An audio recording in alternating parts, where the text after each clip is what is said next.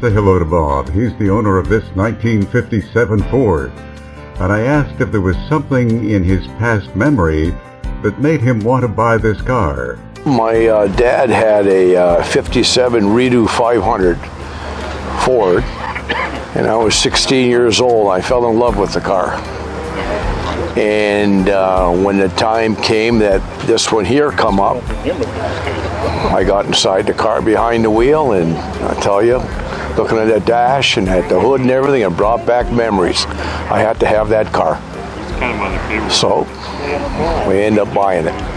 And where did you find it? I found it, a fella from Essex had it. I purchased off of him. But from what I understand, I think the car come into Canada in '92, if I'm not mistaken, from Texas. And I was told that a church owned it out of Wheatley. And I don't know whether he was a commercial fisherman, but from what I hear, this is what it is. This car went through a number of owners before Bob got his hands on it. Some work required. Put a new engine in it, new glass, labor of love, and an empty pocketbook. That's about the size of it. Let's talk a bit about the drivetrain. What it has is an 82 Ford 302 roller engine. It's all been done over, 30 over.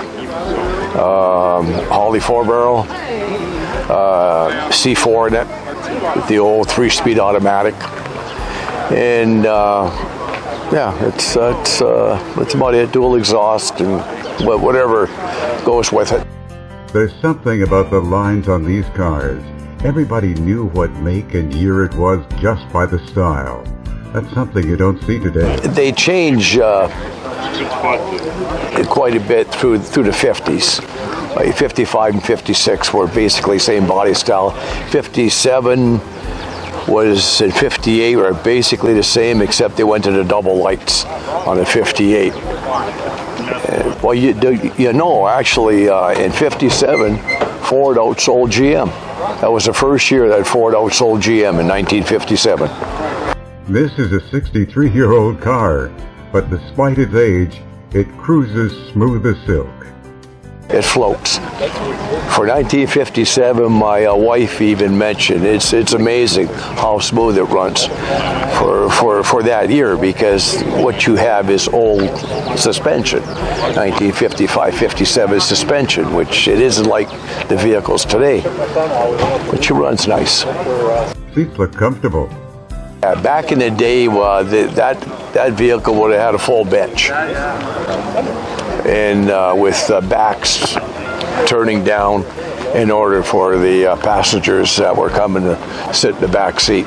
Well, the interior, really, I think they're out of seats and that are out of an '86 Lincoln, probably a Lincoln Town Coupe, being a two-door, and white, which is nice, but you're constantly cleaning it, and soft leather, very soft leather. Yeah, so as I end up putting seat belts on it, didn't have seat belts. This looks like it's got a custom grill in it.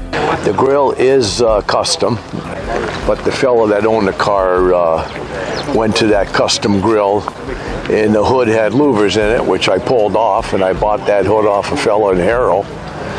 And I was hunting for the original hood ornament, which I bought from Dennis Carpenter through the States. So I kind of like to keep it as stock as possible. Bob has owned this car for about 6 years and enjoys every mile he puts on it. I am. I had 2 other vehicles, and this is my baby, this one here. But you know, like you said before, your first impression as a 16-year-old kid, mine was a 57 Ford.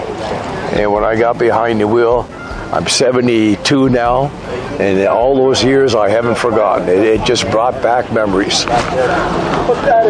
And we thank you, Bob, for sharing those memories with us. That's the story of Bob's 57 Ford. For more videos, go to YouTube, and in the YouTube search engine, type in PrimeLinks86, or also in the YouTube search engine, Auto Nameplate. When you toggle down to the bottom of the page, click Next for even more videos of local cars and shows. Thanks for viewing. And come spring, we'll see you at the car shows and cruise nights.